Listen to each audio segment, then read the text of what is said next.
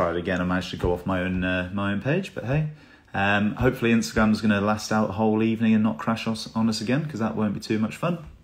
We're going to get Fran on. We have hopefully 2 special guests actually, but we've got definitely one for you, and we'll get chatting through that. We've got quite a few questions, so we're going to mainly jump straight into that. Oh, look at that! We're straight on. Straight in. Straight in. So we're gonna go through a load of questions. But how are we doing? We doing all right? Not bad, thank you. Good day. Busy day. Working. Yeah. We have the same day off, don't we? But both. Oh yeah, we have admin Thursdays, don't we? Which is always great. Always great. How's the new place going? Yeah, I love it.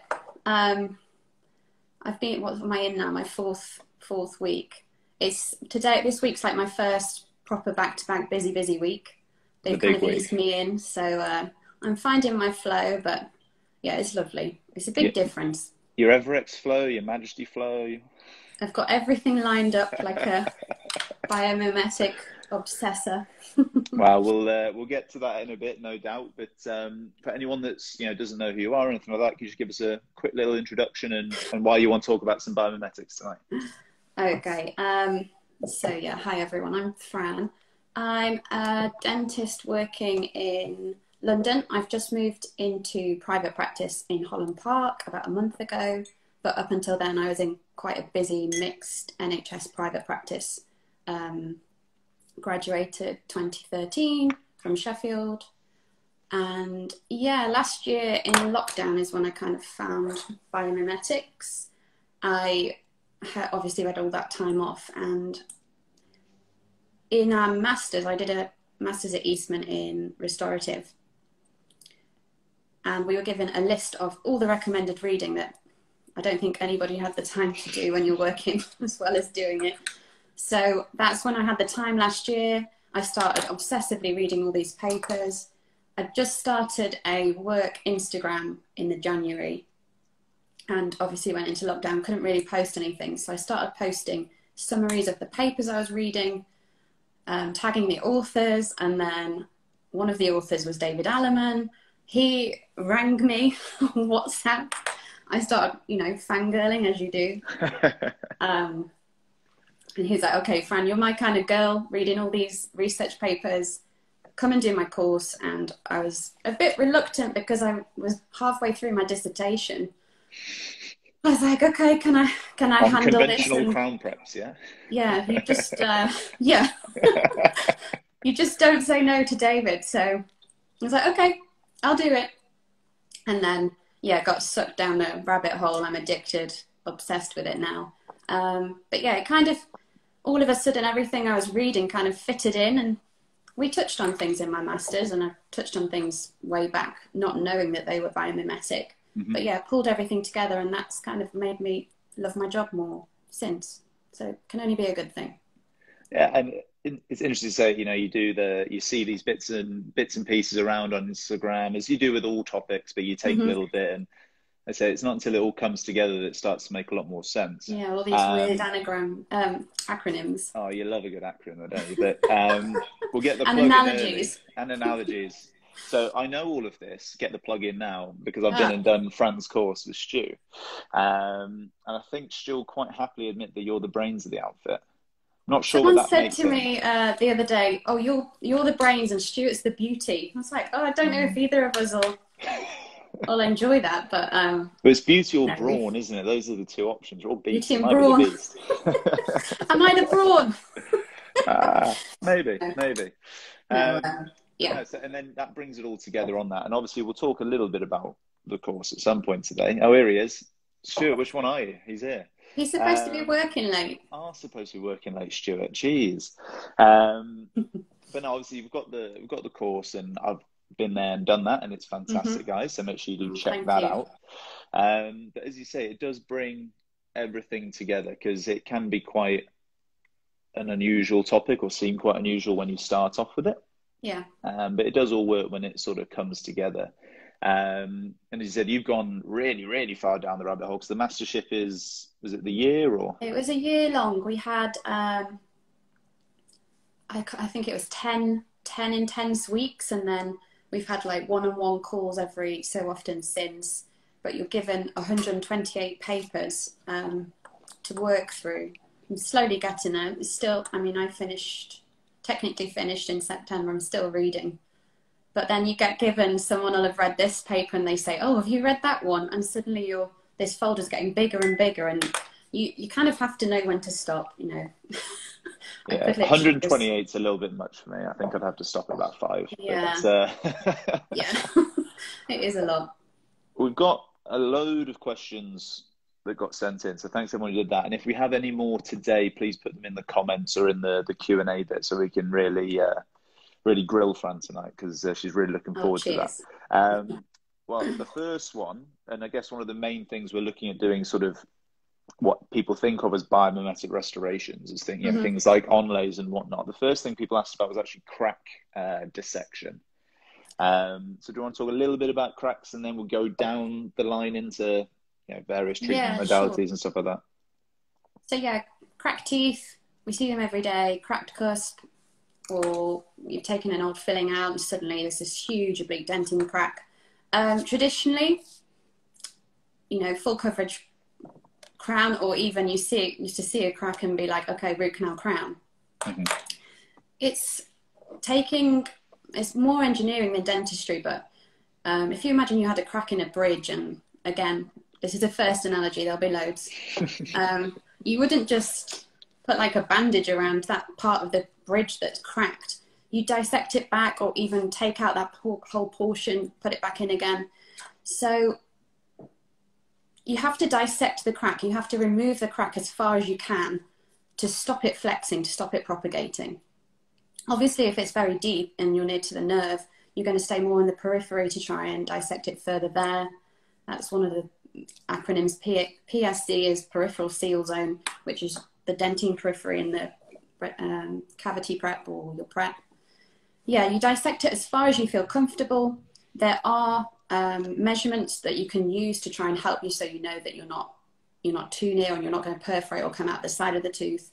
You dissect it and then you reinforce it, or try and deflect the loads when that tooth's being bitten on, to not allow that crack to flex more. You're kind of making the forces absorbed and deflected from that area where you're worried about.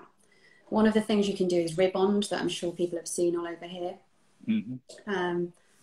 Other things is just very, very small increments, horizontal layers. You're trying to keep the stress off that area and deflect the forces from that area. So that means you don't have to then start putting a full coverage crown on, especially if it's not bonded. You've then got you've cored your tooth, you've put a traditional crown on, and yet your crack is still flexing underneath. And yes, if you were to root treat and then put a full coverage crown on, oh wow, the patient's not in any pain anymore, but that's because the tooth's now dead. So the aim is, wherever you can, keep the tooth alive, dissect, ribond, chemically retained, indirect, or direct if it's stress reduced. And well, you've said about your first acronym of the night, the PSZ. So just go into that maybe a little bit, in terms of, because this is true for caries removal as well as cracks. Yes. So obviously it's going to change through the shape of the tooth. You're going to be a bit less excitable when you're getting down towards sort of EDJ, because that's not very close at all. But just talk us through that a little bit, both in terms of caries and cracks. Yeah, so you might have seen CRE, which is caries removal endpoints, or CRE, which is crack removal endpoints. There's a very, very good paper that, if you're going to read any paper, the first one to read in Biomimetics is the Alleman one from 2012. And that, in my opinion, you can't really be using caries dye unless you've read that paper. They go hand in hand. And using caries dye, I sound so dramatic when I say this. So you need to use caries dye if you're a dentist, because we're dealing with decay, and you need to know where the decay is. It's, what does hard to probing mean? It's so subjective. We've got something that helps us visualize it. You use it, it's cheap, it takes 10 seconds. It's like 40 quid a bottle, lasts you. I've used mine every day. I've still not gone down a quarter. Shows you where the decay is. And then you use these measurements to remove the decayed dentine to maximum endpoint, or the point at which you can't go any further because of fear of perforation. And that's what the endpoint is. And by perforation, you mean the pulp chamber? Pulp chamber, not yeah. the furcation, hopefully.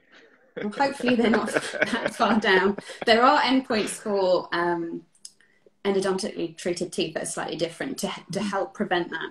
Yeah. But yeah, the endpoints are using these measurements in that paper. So in a nutshell, it's 5 millimeters from the occlusal surface or 3 millimeters from the marginal ridge of the adjacent tooth. And that keeps you in the safety zone. Yeah. Yeah. And that's what that acronym is. They all stop together, so it's hard for me to stop talking. We need a little crib sheet, don't we, for the end? I hope someone's taking some notes and working out what all the acronyms are. I'm sure people follow Patrick Callahan. That's a great post. He's got a post called Understanding Allemanese, and he's got them all there. Every single one. But there's more being added all the time because people get acronym happy. I think the caries dye is like a really good point, as you say, like relatively it's easy to get hold of and use, and you find when you start using it for the first time, you find so much stuff that you normally would be like, it's always stuff on the, on the, even just like the enamel margin, you think looks absolutely fine. And then you go and you've got nice little pink all the way up and you're thinking, oh geez, I would have thought that was clean. And anyone who starts using it, just do your cavity prep and then test yourself. And it's quite scary. Because then you think about all the other fillings you did before. Every single one. And it can be useful with cracks as well. It's not, always going to show them up, but certainly when you're out of the periphery as well, it can be quite handy. Yeah, it can help. Often you'll think you've finished your cavity prep and you've put one last application of caries dye, and then you see this tiny line and you think, oh no, especially now with 7.5 loops on. So the best and the worst. Oh yeah, you got those the other day. I have. Caries dye, everybody get it, everybody use it. Yeah. There's no biomimetic dentistry without caries dye. That's the first step. Yeah, absolutely. And then, the next, we had a couple of questions in about materials coming up next. So, you guys always send on the courses about going from the base up. Yeah. So let's do it in a base up kind of order. So the first thing people want to ask is always the age-old question. One of our delegates. I've done the course. It was fantastic. The first layer then we're going to be looking at. Well, I guess you could even go beyond that and start talking about a bit of etch, selective etch. Oh, that's a whole different topic. So it depends what dentine bonding system you're using. Some are self-etch, some are total etch. Well, that's the next question. Which bond? Which bond? So Clearfill SE Protect is the best bond. There's all sorts of reasons why. It's by Cure. Unfortunately, it's very hard to get in the UK. We're trying our hardest. Unless you've got contacts in Europe somewhere. Yeah, there's like a secret dental market, but Cure tried to sell it in the UK. They paid 15 grand for a license a few years ago. English dentists weren't as in the know as they are now. We didn't know why it was so good. They sold one system. So they're refusing to pay the license fee, understandably. So everyone's trying to put a petition together to show how many units they would sell now. But yeah, it wasn't very profitable for them in that first year. So what is it about SE Protect that's so vital? It's a 2-bottle system. 2-bottle systems as a whole are better than single bottles. We liken it to like 3-in-1 Lynx hair body wash, to different products for different things. You need control. So the first bottle, you've got yourself, say it's SE Protect, it's self-etch. It's acidic. Why would you want the acid hanging around when you're starting to bond? There's little enzymes in the dentine called MMPs. They are activated by acid etching. They're activated by acid in caries. So you want to switch those off. There's a monomer in both bottles of SE Protect called MDP, which switches those proteins off. And the reason it's important to switch them off is they're kind of part of a defense mechanism of the natural tooth. So they're there regardless of any decay, but they're activated by acid. And they degrade collagen in an attempt to try and help the tooth to survive in deep decay. Mm-hmm. But then we don't want them around when you're trying to bond that collagen, or your bond is going to degrade. And someone again the other day sent me some statistic on another paper that I've not read yet. And it was something crazy like over 5 years, your bond at the base, if they're not deactivated, degrades by 30%. They're quite a lot. So in effect, your tooth is destroying its own dentine bonding. Mm-hmm. So the monomer MDP in SE Protect in both bottles switches these or deactivates these little enzymes off. We think of them like Pac-Man. It's just it's a great slide in the course, guys. It's a great sticks in everyone's head. The other one that obviously is sort of bandied around quite a lot, being like Optibond and things like that. Mm-hmm. A lot of people like the Optibond. So what's the differences there, and why is that? What we think not quite as good, or are there situations where it is as good or better? Yeah, Optibond FL is another good system. I use it a lot of the time. You don't have anything in the 2 bottles that deactivates these MMPs, so I use it alongside pure chlorhexidine, not Corsadil. You can get pure stuff from Henshine. Or Cordyceil. Or yeah. Or Listerine.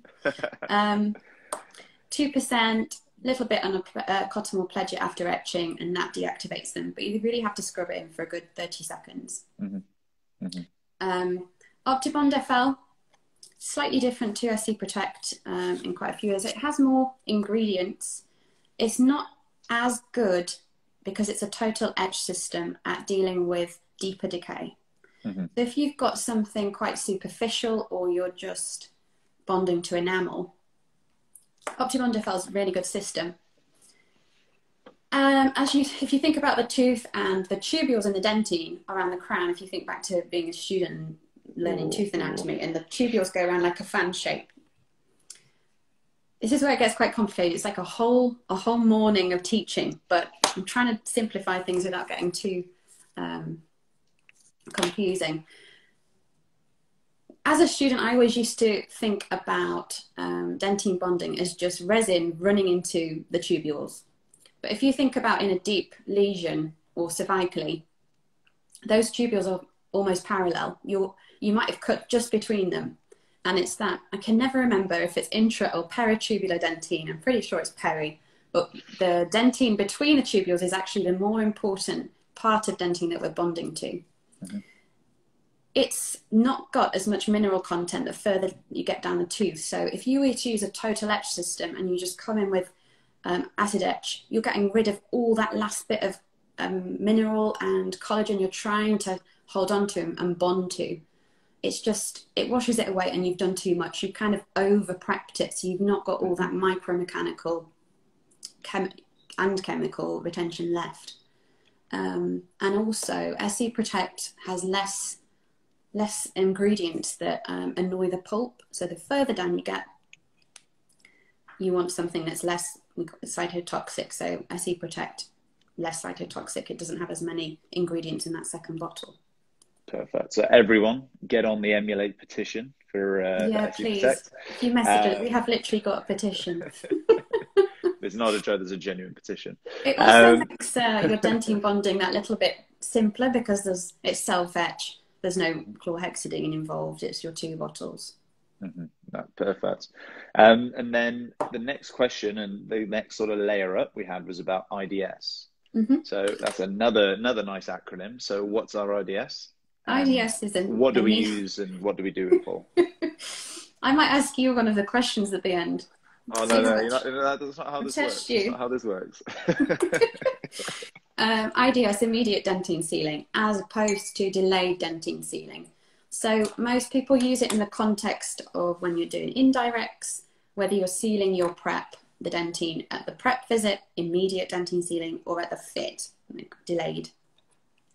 It's your dentine bond. That's what that is. All you're doing is sealing the dentine off. So you're helping with post-op sensitivity, bacterial leakage, but you're also, it's about time, and it goes hand in hand with decoupling with time, which is DWT. Mm-hmm. And this, there's so much to talk about, isn't there? So one of my receptionists actually, I had an onlay fit that's coming in tomorrow, and it wasn't back this morning, and she was like, what's this new lab you're sending to, DWT? And I was like, no. she like flicked through the notes and just saw DWT and thought it was a new lab. We've had a couple of people asking, where's the link to the petition? So you're gonna have to put that, send it, and we'll put it in the description. Okay. I love everyone's commitment to the cause. Commitment to the bond. Yeah. Anyway, DWT. It's not DWT. a lab, it's a thing. Another dental myth, if you like, I was certainly taught when you cure your composite or cure your resin, it's shrinking towards the light. Mm-hmm. That is absolutely incorrect. I liken it almost to like when you were at school learning GCSE science and then suddenly you go to A-level and there's all this stuff. So much more to the Krebs cycle, simplified, right? Yeah, so much more. When you cure your composite, it shrinks, or it doesn't really shrink, it flows. You have to think of it as like lots and lots of little monomers. And it flows to the most bondable surface or the mass of bulk that's already similar to itself. So in a cavity, it will flow to dentine. I'll say that why in a second, that's another thing. It will flow to dentine, or if there's already a composite layer there, it will flow onto the composite layer because that's the same as itself. Mm-hmm. When you cure, the flowing doesn't stop. So the composite and the resin are still flowing deeper into the composite layer below or the dentine below for time. Mm-hmm. And that's what that decoupling with time is. Decoupling just means that these monomers that are floating around are coupling up with each other, getting into oligomers and polymers. And that's when that's the strength, that's where the strength comes from. Dentine bonding, the bond to dentine is potentially stronger than enamel. And that's the whole premise of biomimetics, really.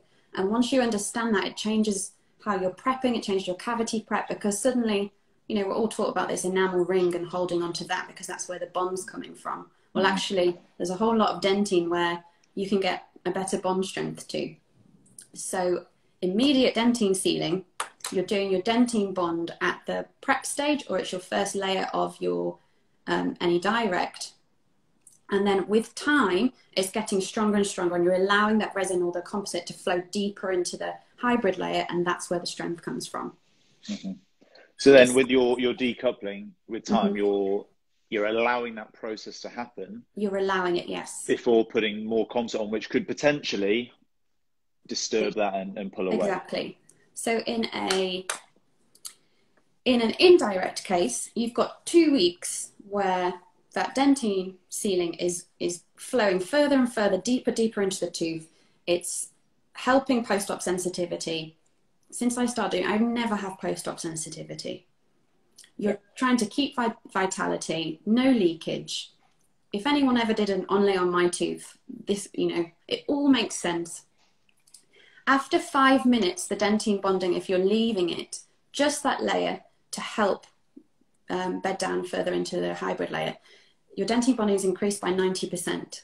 Mm-hmm. So in a direct situation, I do my dentine sealing, I'd then do a resin coat layer, we can come on to that.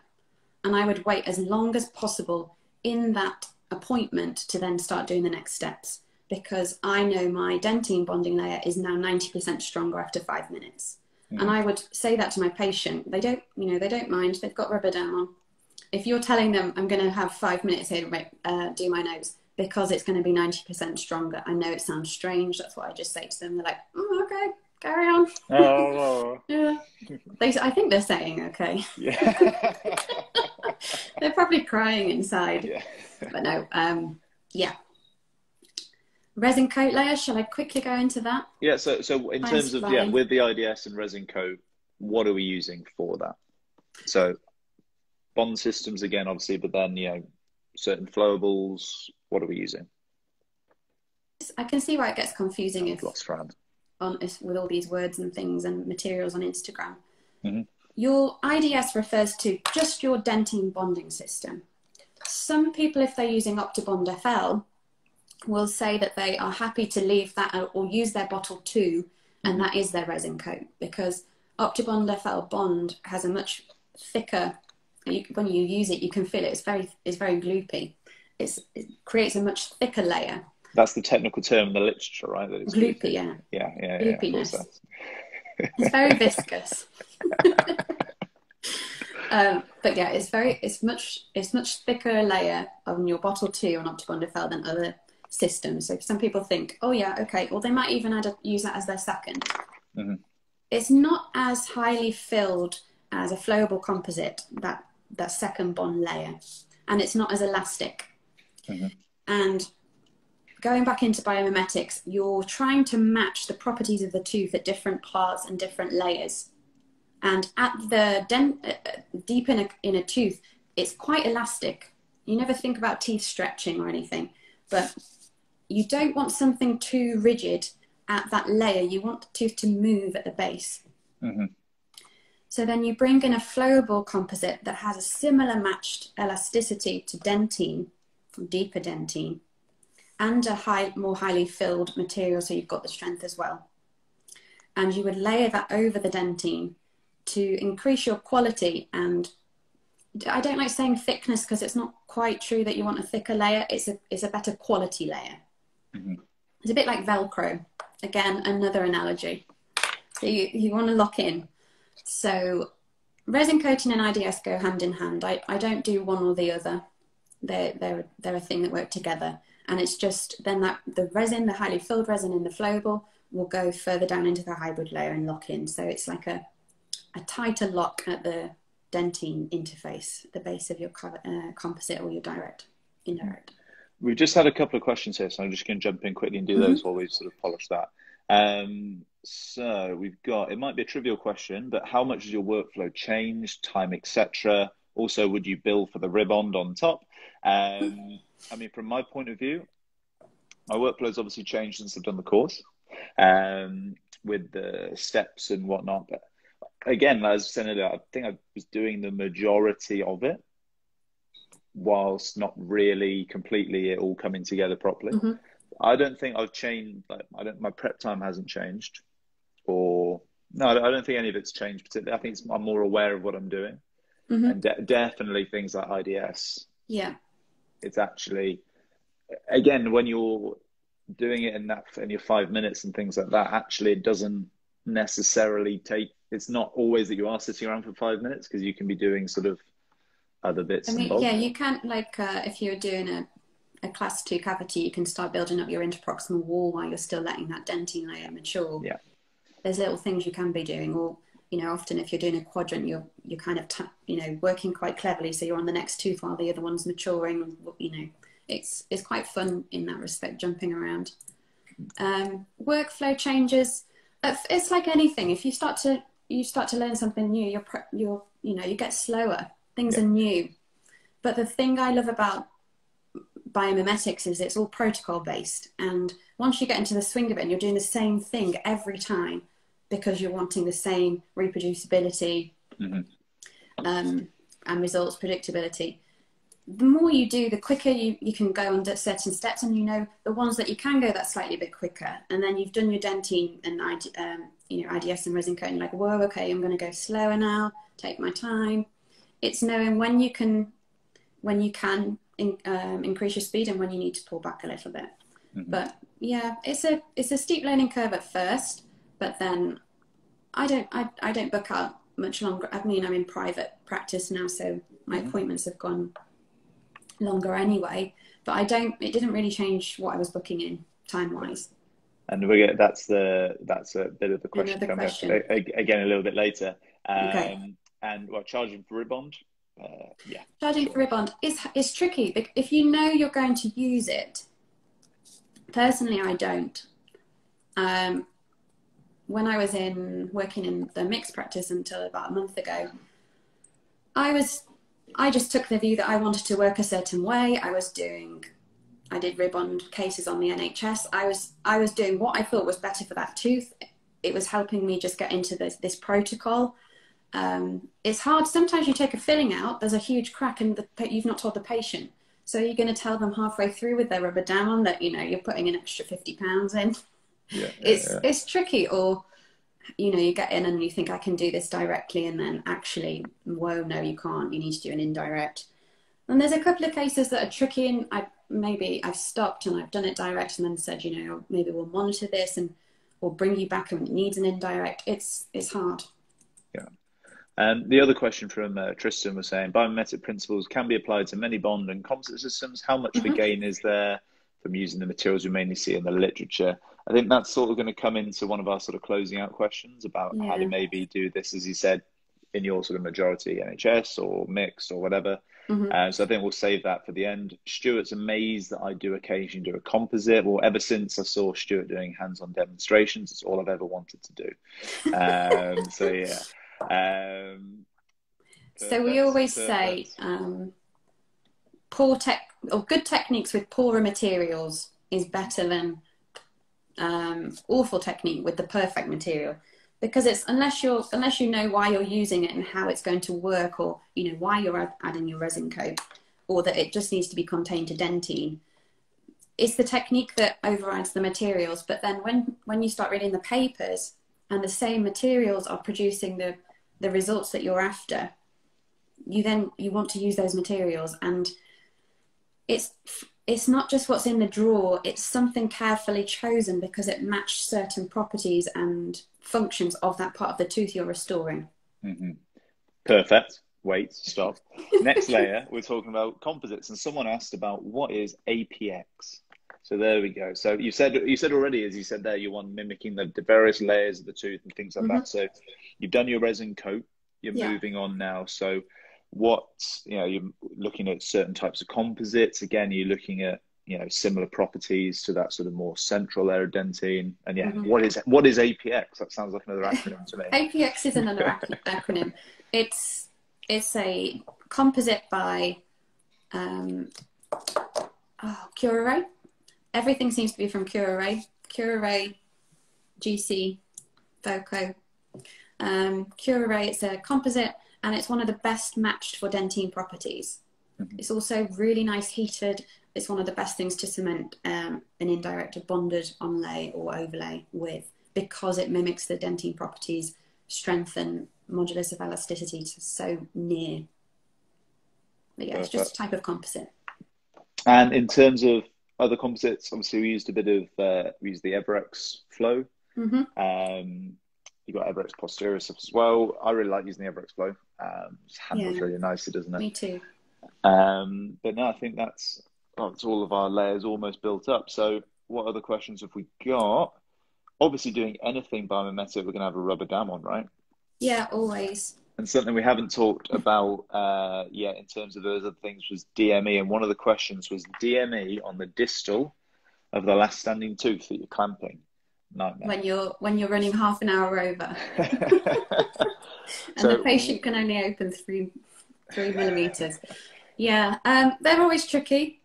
There's a couple of cases on my Instagram where I've used copper, and I've kind of cut the copper to size and just moved or just adjusted my clamp ever so slightly, so then the copper is clipped by it. It's tricky. It depends on your patient and, you know, how comfortable you are with rubber dam. The other thing you can use is a saddle clamp. People might have seen those on Instagram. Incidental have started doing them. They're not a new thing. They've been around ages, but it's just now these are the things coming into play more and more, like DME. We've got these things to hand that actually work pretty well for them. And that comes with like a little peg, so you can, where it's attached to the tooth is much more mesial than where you're working. That works really nicely. It's whatever you can work with. The clamp, obviously, clamp choice. I like a W56 on those kind of cases. If you can, it's tricky on posteriors because of anatomy with the closing, you know, get stuck on. But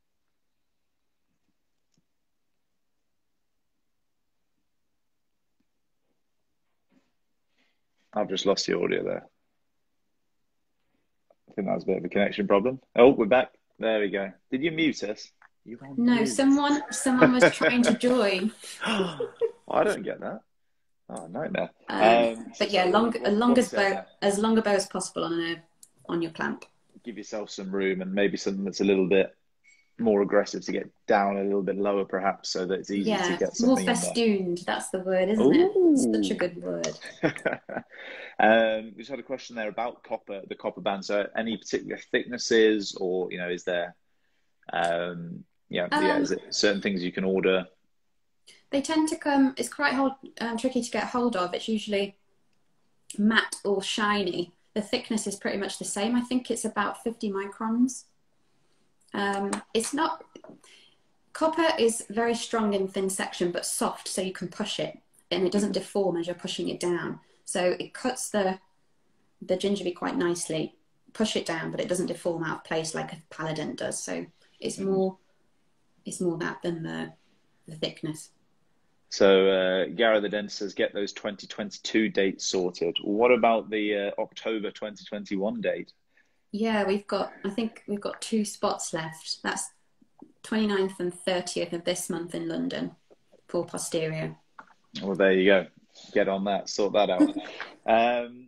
What's the other? So the other bit actually we got asked there is then about the usual stuff that you see on Instagram, onlay preps and things like that. The question was quite literally flat versus more retentive onlay preps. So what are design principles and things like that? So again, it goes back to dentine bonding. I very rarely do any full coverage mechanically retained preps anymore, unless there's a failed traditional crown where you've got decay underneath and then you're having to replace it. I just go for a bonded option like Emax or composite after. But it's knowing that once you understand your dentine bonding is potentially stronger than enamel, I tend to let the biology lead me to how much I'm prepping. So by that I mean, you take out the filling or you take out the decay, and whatever I'm left with, I will try and touch as minimally as possible. I hate even chopping cusps off now. The more I do, the more I kind of trying to hold on to anything 2 or 3 millimeters thick. So I very rarely do anything like a shoulder or a chamfer. I like everything rounded, because with Emax particularly, you don't want sharp edges. So rounded off, no mechanical retention almost. I do a lot of what they call tabletop or like plate preps, because I'm so confident in the dentine bonding. But it is having to follow that protocol to make sure you've got that dentine strength. You can't suddenly do a tabletop and not be getting that strength, otherwise they're not going to stay on.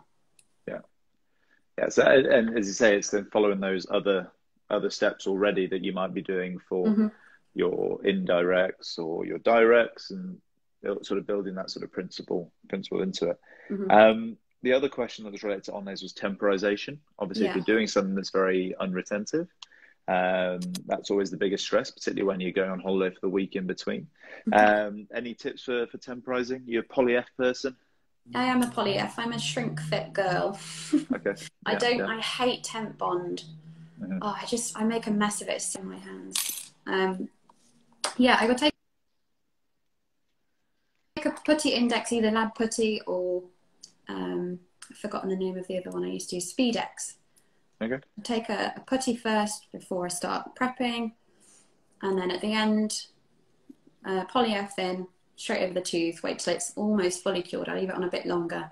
You get used to how much to put in with however many onlays you're doing. Don't overfill it, or you're going to have to do so much tidy up. But the important thing is, after your IDS resin coat, cure and deglycerin. We do that anyway for the oxidation layer. Otherwise, they can almost slightly bond to the resin coat, and they're a bugger to get off. You're sectioning, flicking, and I've done it a few times. Like, oh, my temporaries are just too good. But and then you're putting your resin coat a bit. It's a bit of a nightmare. So glycerin coat. Most of the time, you can, even with a very tabletop one, you can get them just nicking into the interdental space ever so slightly. And if you're really worried about peri or you're quite deep, you could always, I've done it before where I put TPs in even, or like TPs and then cut the handles off just to keep something there, or super floss and then take them out once you've once you've got it set, so they can TP between. But yeah, it's shrink fit, I think, is a good way for retention on flat ones. I like a bit of polyF. My one that I fitted today had nice little layers. Very therapeutic, just ultrasonic in that. I've just seen Amos said, can we fix the petrol issue with Ribond? Yes, everything will be fixed with Ribond.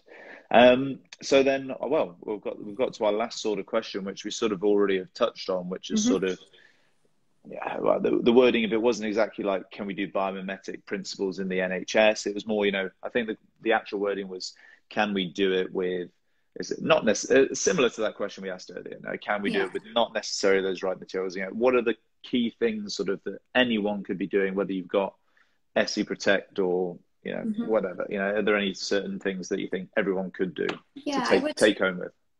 I sound like I work for caries dye, but definitely get some caries dye. It's only £40. Last year. Yeah, if you're not using a gold standard dentine bonding system, use chlorhexidine.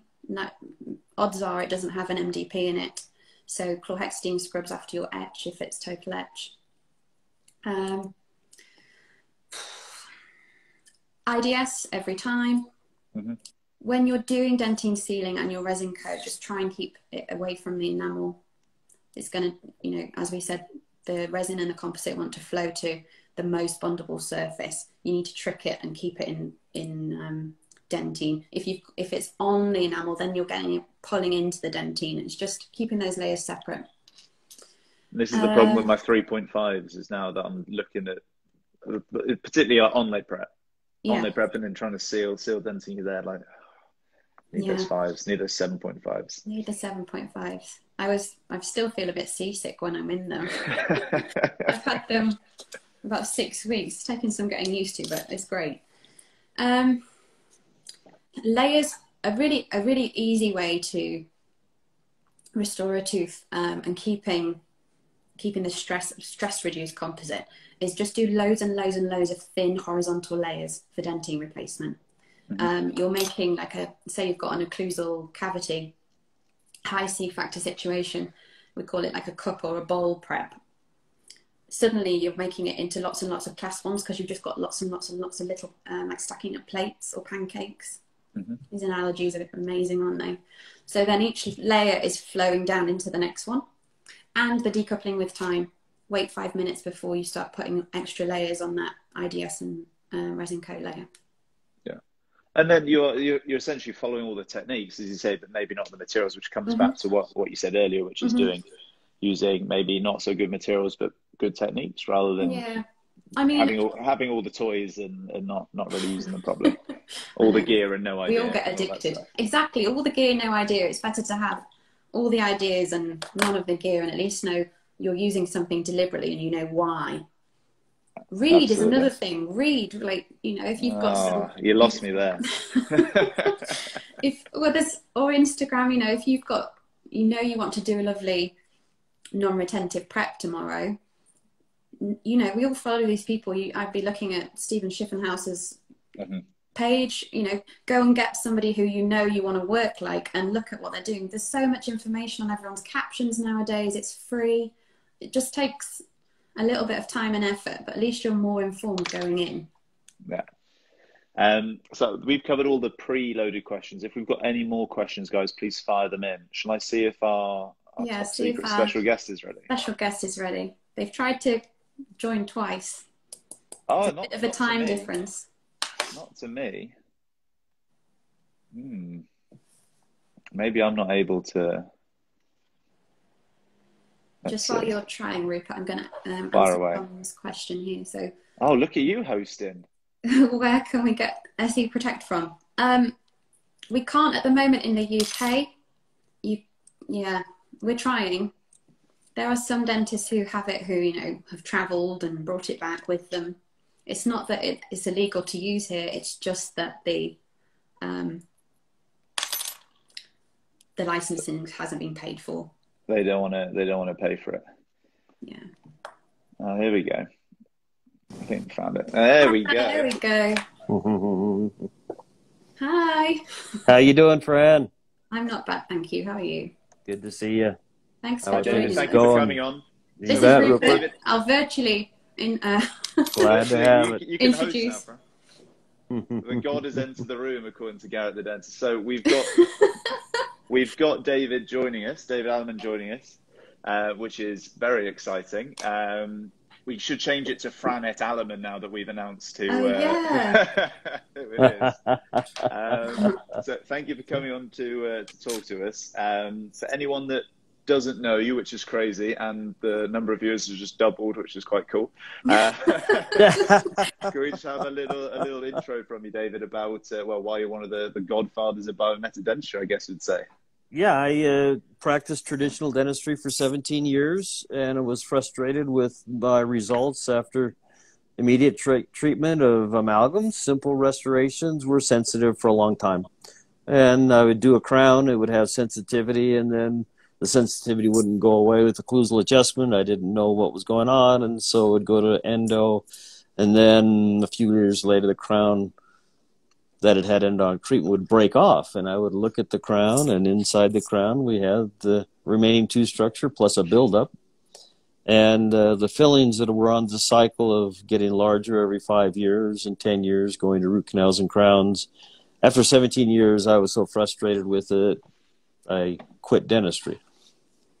And at that time, my wife and I were the parents of 7 children, so we did need to be employed. So, I mean, my kind of pastime was studying history, and I enrolled in some graduate history courses and was pursuing a degree. But at the same time, I understood that getting a PhD in history would be starting my academic career over, and my beginning pay was going to be about $40,000 instead of $100,000 I was making as a dentist. So, you know, my wife wasn't too happy about that, but I guess she wanted to be happy. But her idea actually to not quit dentistry came about because I heard about a doctor named Ray Bertolotti who was teaching adhesive dentistry, and I didn't know exactly what that was, but it had the potential, I understood, to seal a tooth and stop the sensitivity underneath a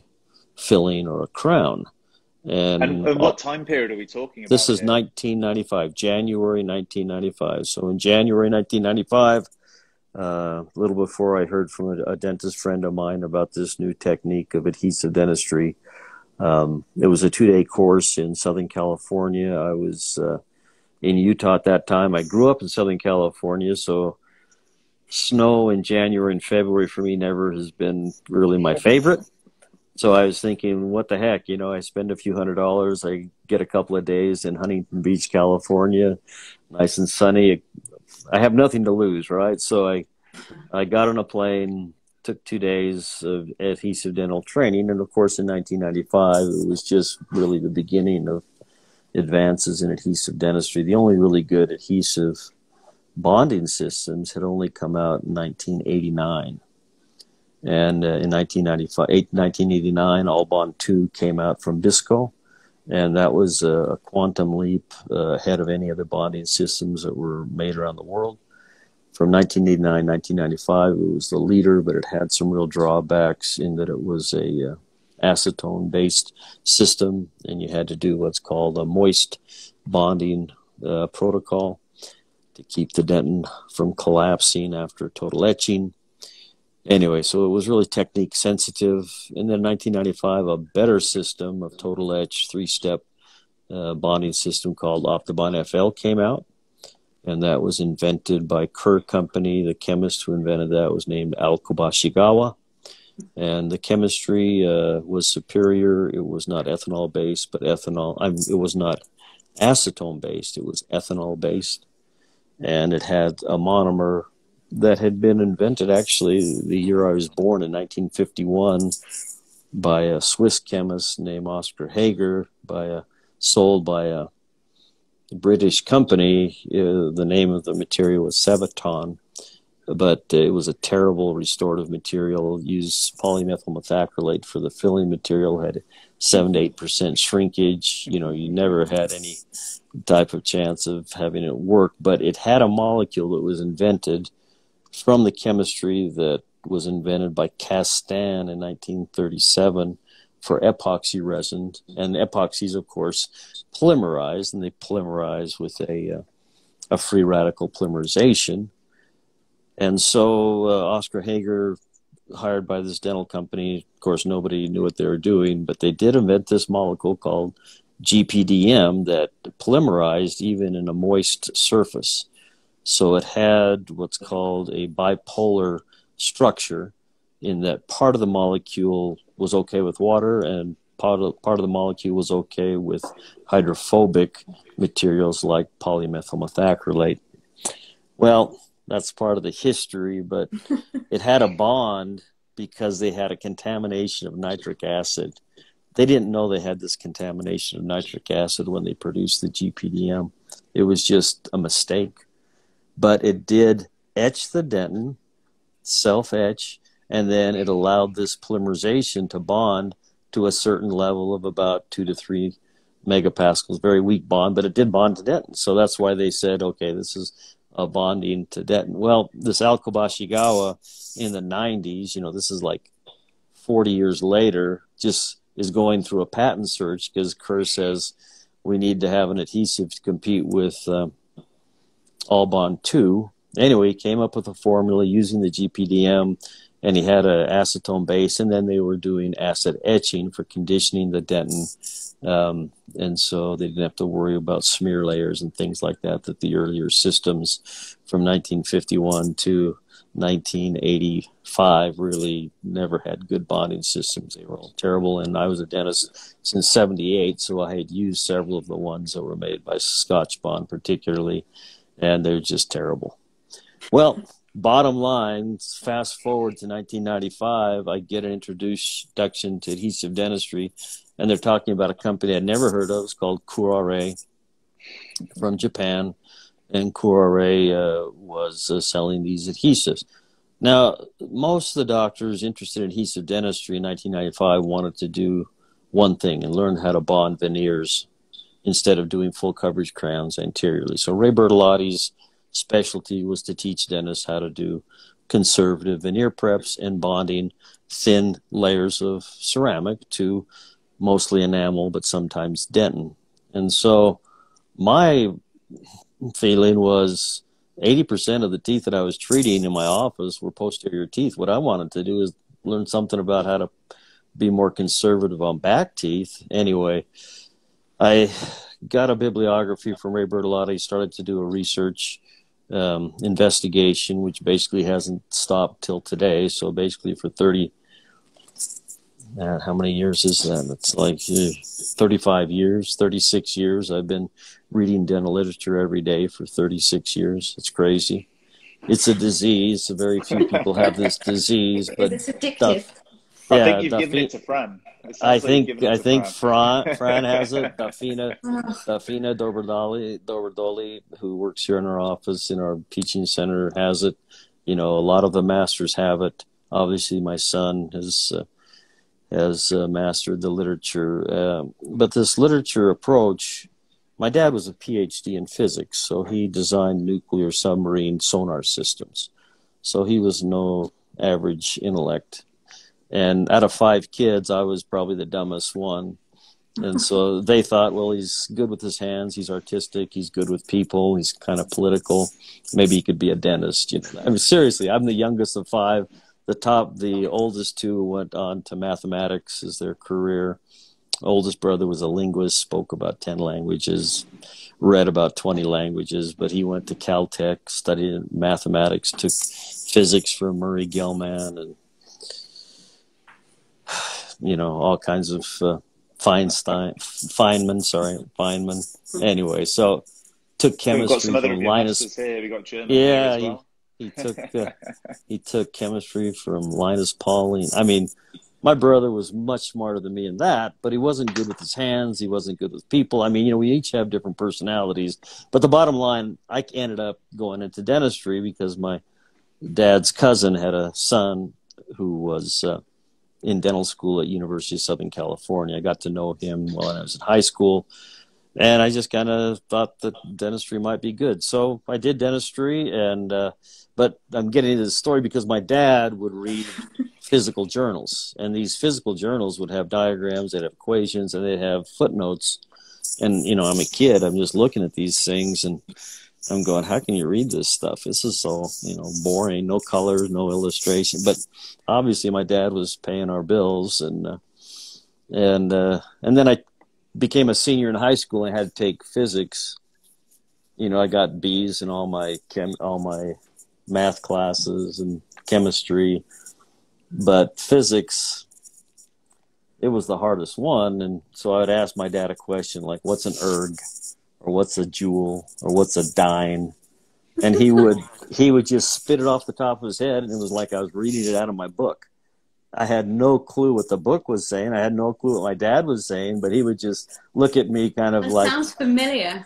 He would raise his eyebrows and just say, this is a direct quote from my father, the best thing that he ever taught me. He taught me many good things, a great man. But he would just look at me and say, look it up.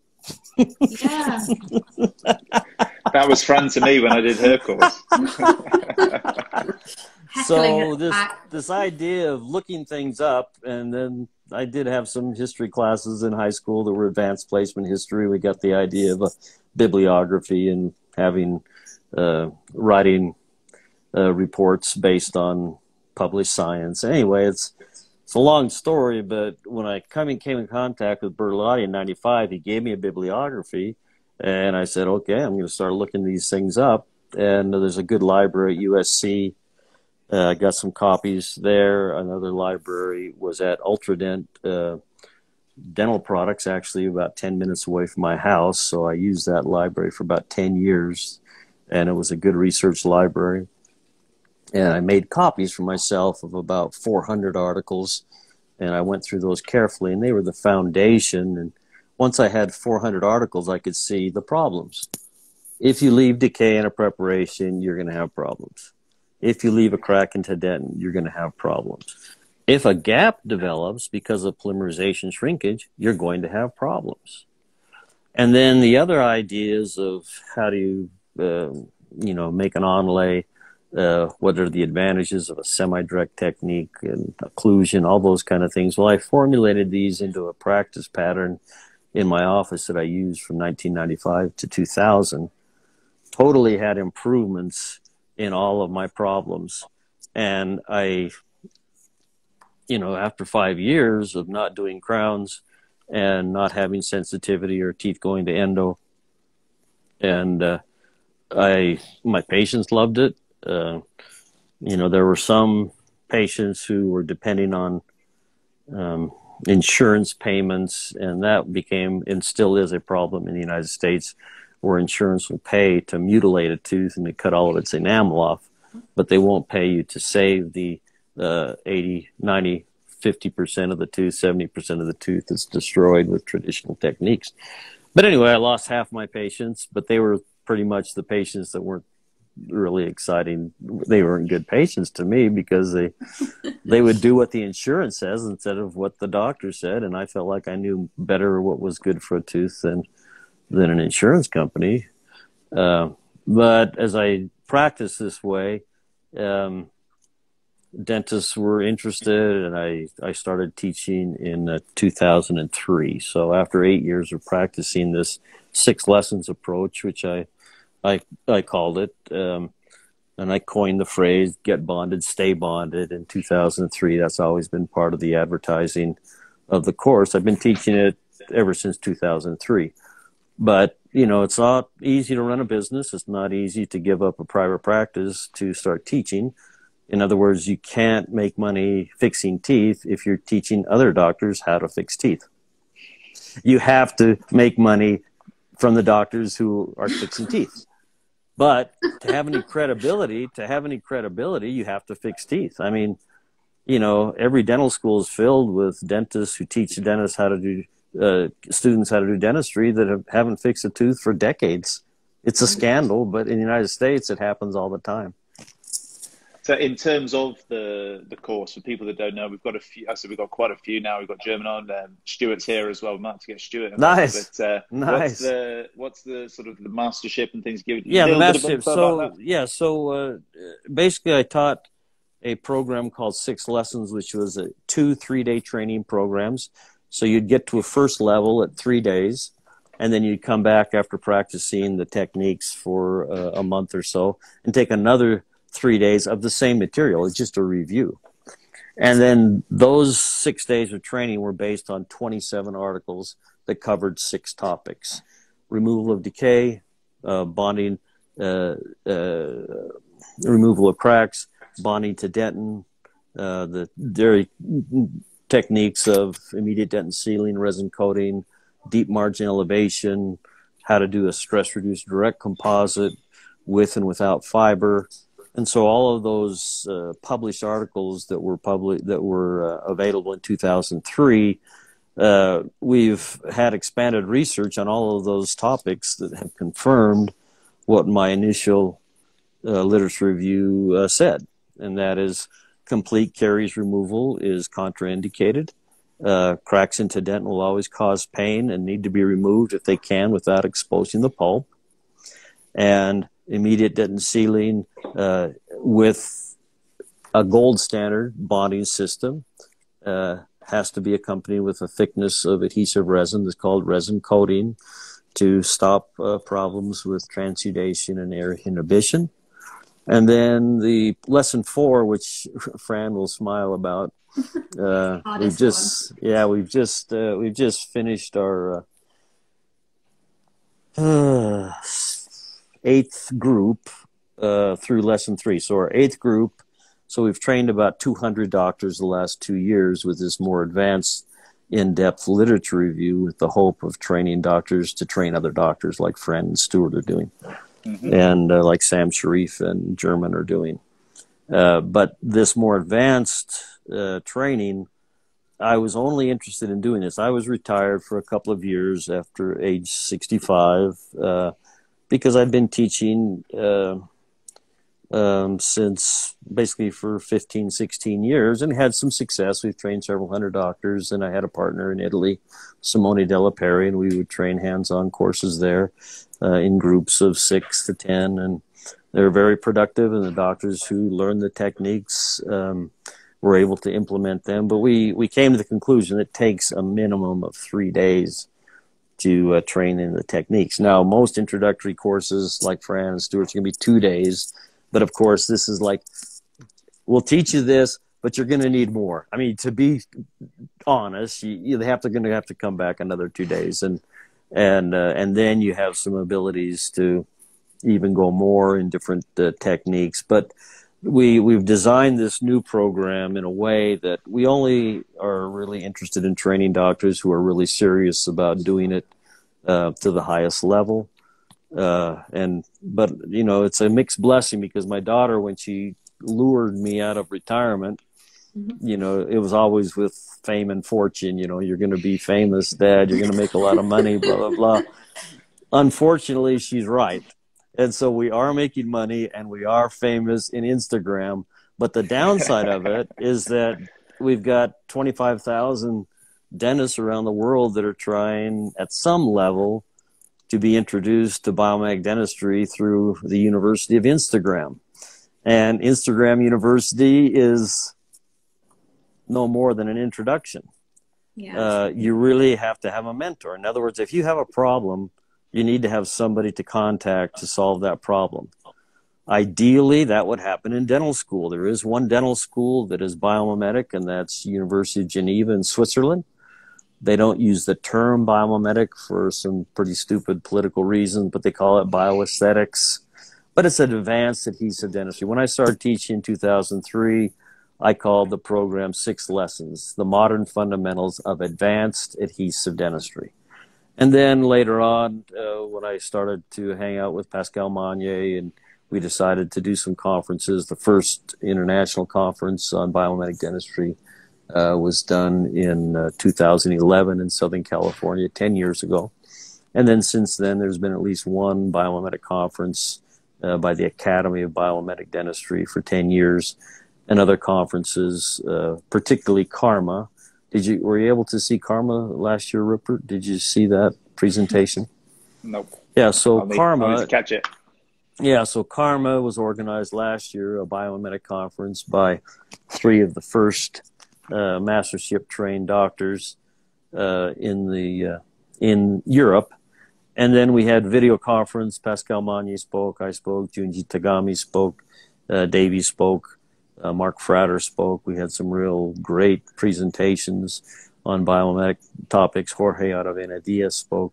This year in December, there'll be another group. I'll be speaking again. Tagami will be speaking again. Sema Belli will be speaking again. Francesca Vailati will be speaking again. Pascal Magnier, Didier Dici, Davey will be speaking again. So it's a group of 15 speakers, and you get to listen to their 1-hour presentations as many times you want for 1 month. And the fee was, I think, 400 euros, maybe a little bit less. But the idea is it was a great introduction and a good review for doctors like Fran and Stewart that have already been trained. But again, the difference between introducing a concept and mastering a concept is huge. It's just like how many golfers are there, but how many golfers, play to the level of scratch where they can compete, with top amateur tournaments. My son Davey can.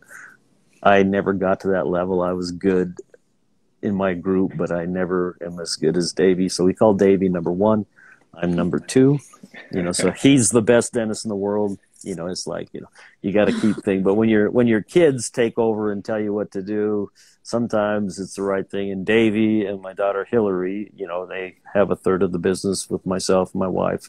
And so, we've been doing this successfully for 2 years, and we're very excited about continuing it, but we're really excited about the other doctors that are being trained by the masters that we've already trained. And that explosion of training in the Philippines, in Chile, in Brazil, in Europe, in the United States, teaching centers like Bard from Steve Schiffenhaus and Disking Queen up in Seattle. Anybody who, wants to put their hat out and say, I'm ready to teach, the market will soon tell you if you're ready.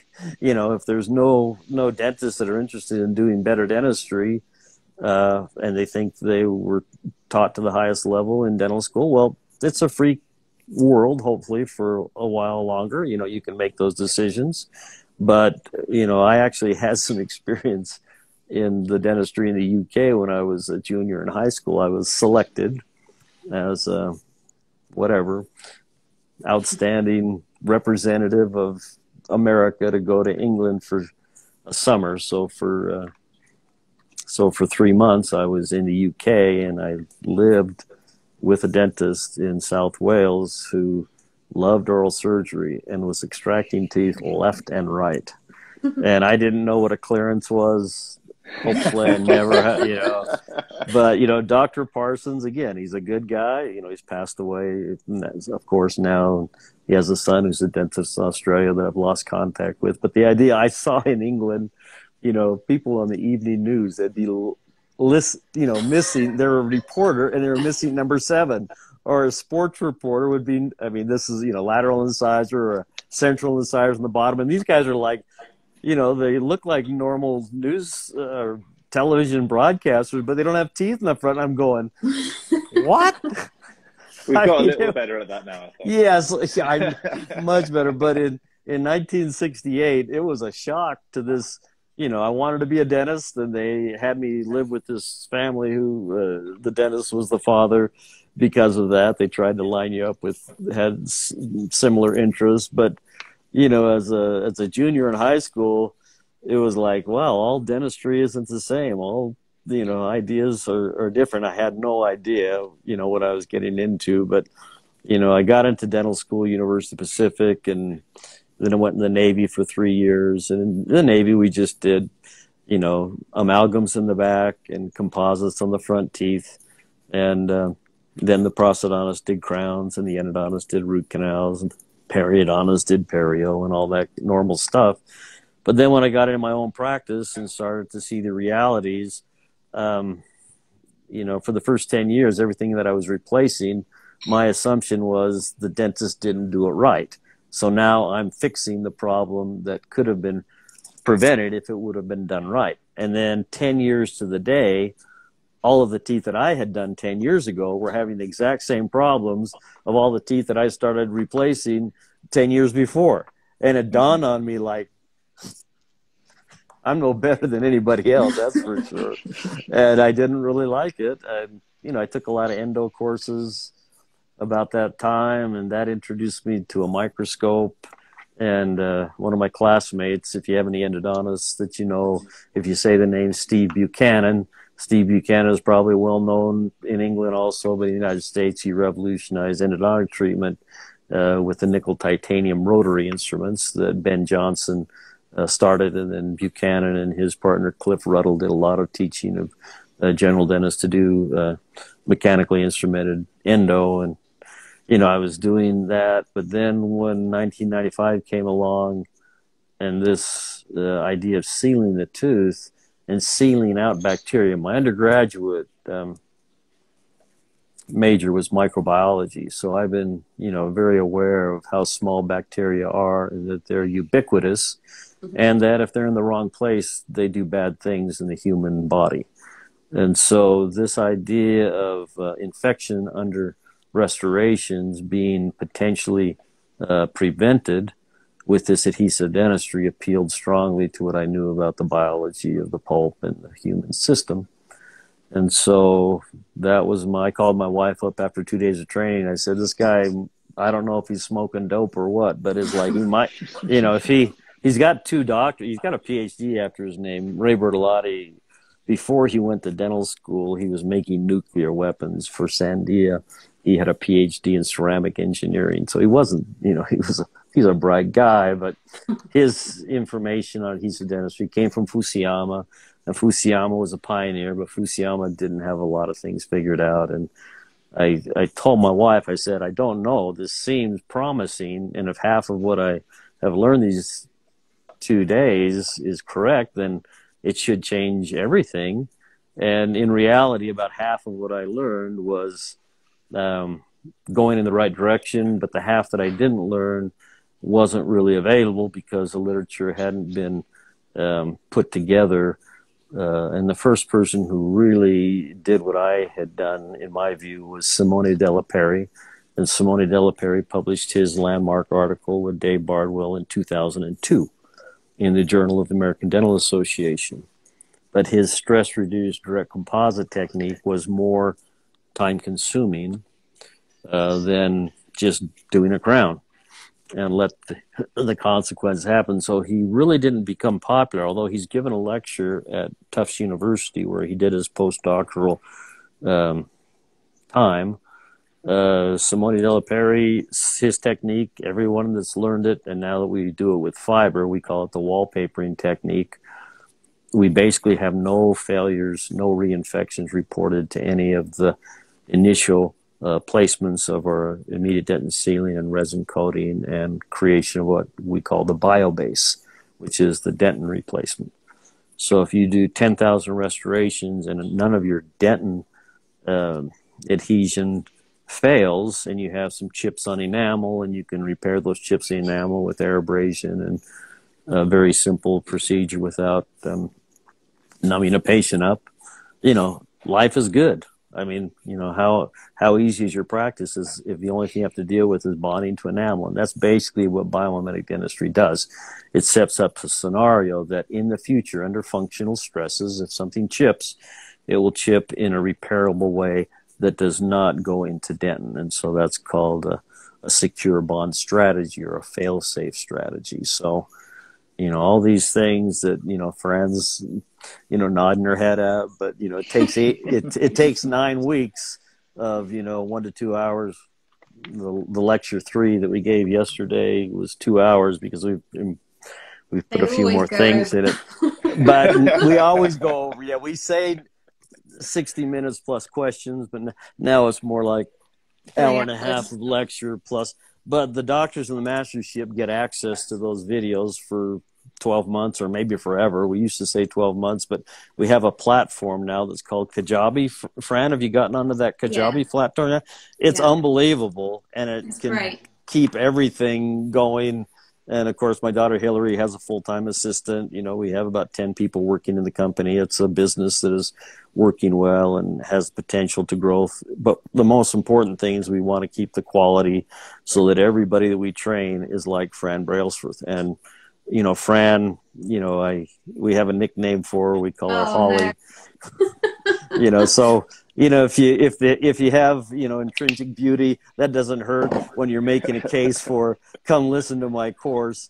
And Stewart Beggs isn't hard to look at either. I think you know. Speaking of which, let's see if he's free.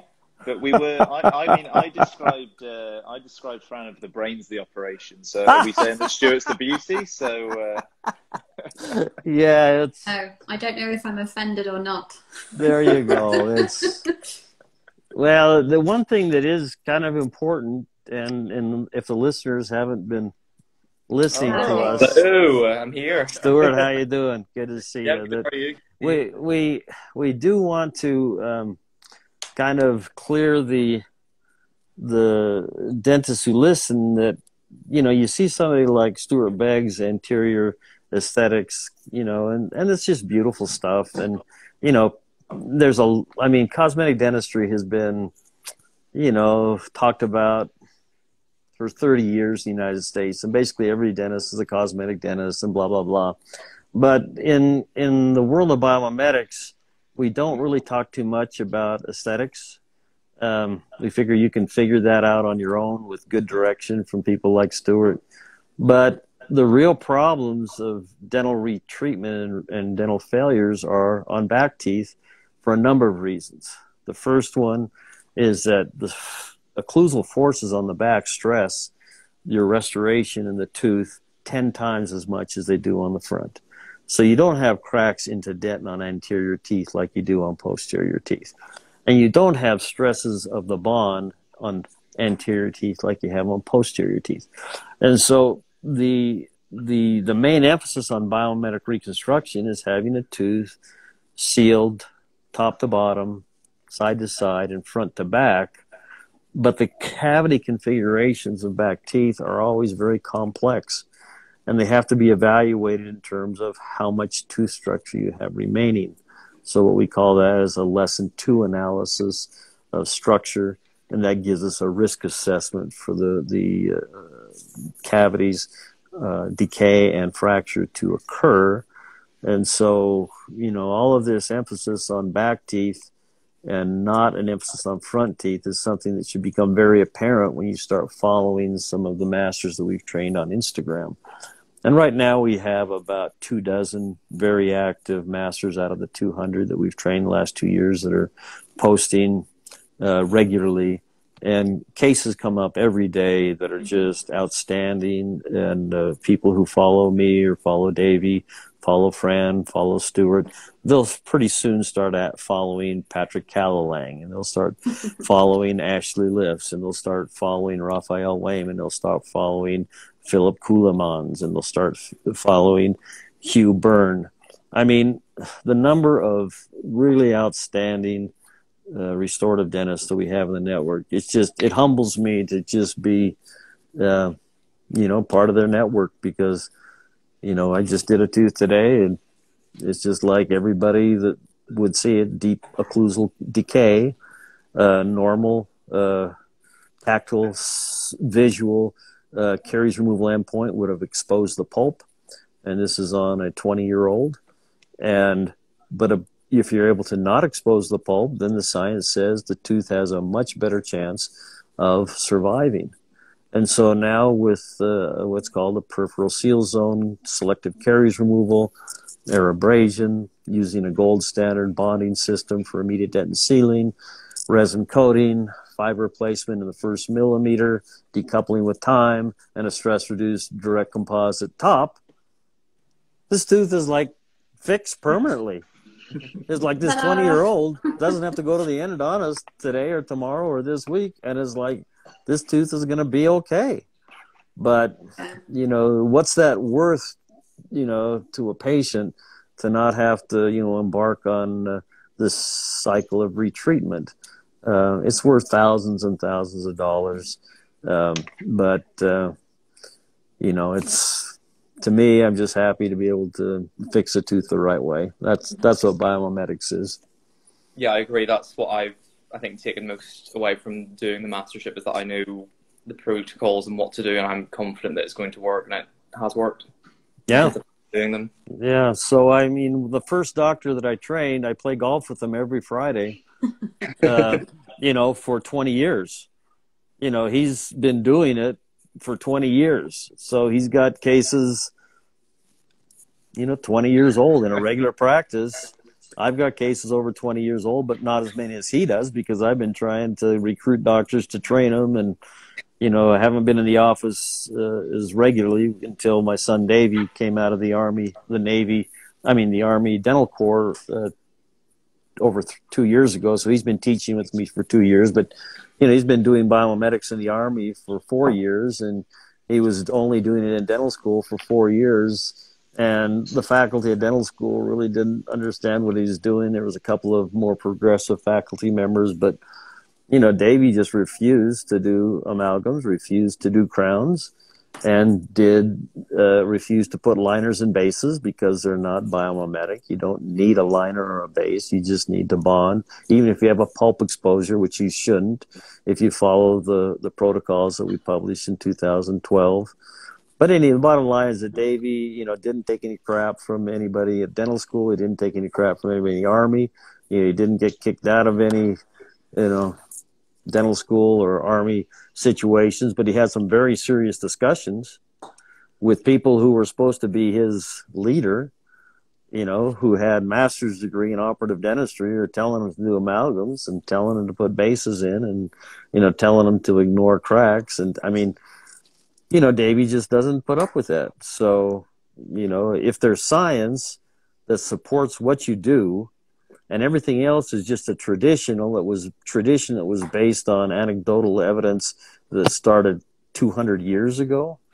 It's like to use, Pierre Fichard's ideas about amalgam being bacteriostatic. Well, yeah, okay. You can kill bacteria with mercury, but it also kind of kills brain cells. It's probably not too good for probably the patients are probably the least susceptible to craziness from mercury. But, in Alice in Wonderland, the Mad Hatter is mad because hats were made with mercury. Did you guys know that? No, they used to polish them with mercury. Yeah, well, the idea is that they would have these felt hats, and then they would put a ball of mercury, a mass of mercury into the hat, because it had a perfect, it would settle into this perfect curve. And so then the felt would stretch and get this permanent shape. But total, mercury evaporation into the hatter's life made him crazy. Well, we mentioned Stewart's anterior stuff there, and Stewart's our second guest, because I believe, I'm going for it, I believe Stewart and Fran have got a special announcement to make, which is very exciting. Do you want to go for it, Stu? Yes, so we've actually had a lot of interest, and a lot of people asking for this, so we're going to be doing a ethic, but focusing on anterior restorations, so putting all the principles into how to do sort of aesthetic bonding as well, and build things, and then also like endocores using ribbon, nice. Using bonding techniques. So we're launching that tonight. Great. Tonight. So there we go. We got an exclusive. Got an exclusive. That will be in February. Yeah, it'll be in February. Actually, already booked up. Yeah, we've got a third gone. All right. Which is crazy. Well, we encourage all your listeners to get trained by masters, because that's how you'll learn the protocols. And so I'm going to sign off now. But so it's been great talking to you. And nice until next time, you. get bonded, stay bonded. Always good to talk to you. Okay. Bye-bye. Cheers, David. Bye. Oh, hey. Oh, now I've got the dream team. Perfect, guys. Well, that's very exciting, isn't it? So, anterior composite course with Beggs and Brailsford. Oh, I like that. But yeah, 2 more spots in on our posterior one at the end of this month. Yeah, so let's get that plug in. So yeah, 2 more Yes. spots. Go and do I'm it, having guys. a bit of a break over Christmas. And yeah, it's one of those, it's the cliches when you do a course, but it genuinely did change the way I went back to work the next day, or day after. But absolutely go and do it. If you want to catch up, because we've still got a load of people who probably weren't here at the start, that's great, but catch up on loads of stuff. Fran's gone into it in great detail. Any last questions, guys? Pop them in. I need to ask Fran the special last question. What's the one thing? I didn't prep you about this before, did I? Oh, no. What's the one thing? You could have warned us, Stu. What's the one thing that you do now, or now, that you wish you were doing a bit earlier? And you can't say Carey's diet. It's a tricky question. Oh, one thing. I think I'd say, well, everything changed. My whole, job and everything's changed since I started talking more to the dentists and networking. And I used to be really scared of it. I was really apprehensive to join Instagram, and then, I joined Instagram, suddenly I'm on David Alleman's course. So I would say find a mentor. That would be or as many as you can. If you're interested in a certain subject, go to who you think's really good, see how they trained. And just don't be scared of messaging people. I message people right at the top and they'll just so humble and they message straight back. That would be my advice. Perfect. Question there straight off. So can we please get a link to the courses? Any info on courses? I'm guessing it's going to be on your guys' pages, bios, all that jazz. Yeah, there's a link for information about the course and the posterior and anterior, booking links on both mine and Stewart's bios. Link in bio. And Emma's been very kind and said he's got 3 mentors and they're all on here. So there we go. Oh, Emma, you're the best. Perfect, guys. Well, I think that's a wrap on everything. Bumper episodes, so make sure you catch up. We're changing tack next week. We're doing some facial aesthetics. So I'll catch you on that. Who's that? Zainab. Oh, she's great. Oh, she's fantastic. We might have a special guest for that as well, because I quite like having 2 people down there. It's quite fun. It does feel slightly less intimidating. Yeah. No, I like it. Thanks so much for having us. Pleasure. Stu, thanks for popping on. I know you had a late day. And Fran, yeah, awesome stuff. You didn't have to worry at all. Cheers. Cheers, guys. See you soon. Take care. Bye, guys. Bye. Bye.